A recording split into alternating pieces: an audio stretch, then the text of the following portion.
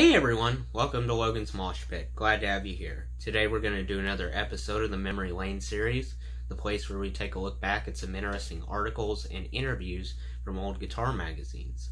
My dad has been subscribed to Guitar World magazine for about 30 years now. He saved a bunch of old magazines. He was kind enough to let me borrow some.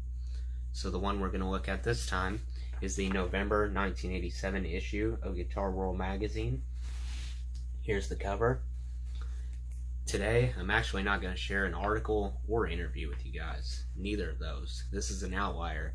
Instead, we're going to talk about a celebration of a great man named Jim Marshall, along with a very special amp called the Marshall JCM 25/50-2555 Silver Jubilee.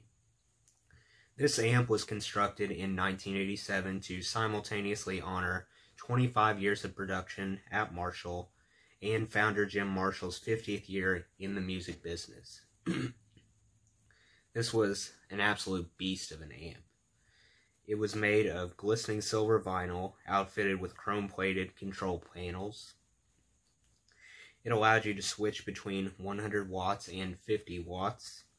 It also featured 3 ECC83 preamp tubes, plus 2 EL34 power amp tubes. In addition, there were controls for presence, bass, middle, treble, output master, lead master, and input gain.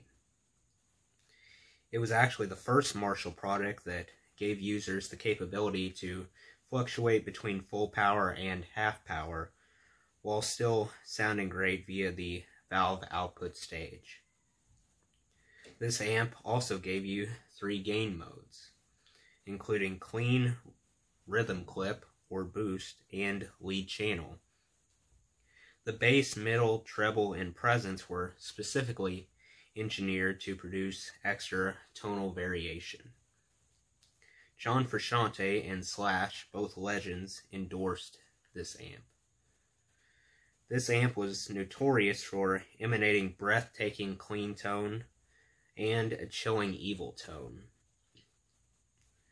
This amp was discontinued in 1988, even though there have been reissues, so they're extremely valuable to collectors.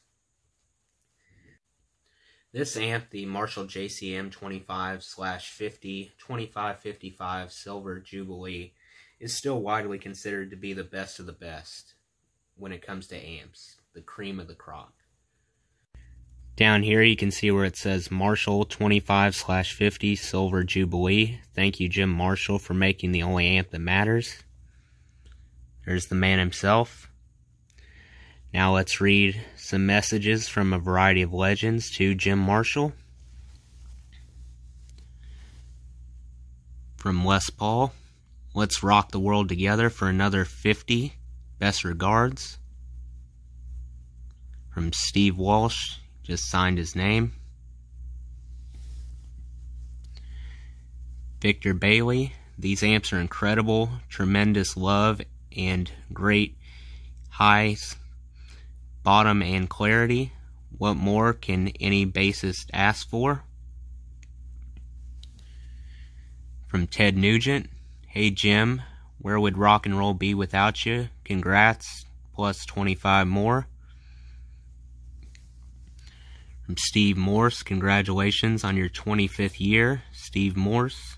He drew a little guitar. Buddy Guy, keep on doing what you do best. From Eddie Martinez, all the best to the power of rock and roll. From Ian McLagan, here's to your 25th anniversary. Thanks, Jim. From Albert Lee, best wishes, Jim. Congratulations on 25 years in this crazy business. Keep up the good work. From Pat Thrall to Jim, it couldn't have happened without you. Yngwie Malmsteen signed his name. Same with George Lynch. Now let's move on to the other side. Eddie Van Halen wrote, Jim, couldn't have done it without you. Cesar Rojas. Thank you to Jim Marshall something 25/50 anniversary something.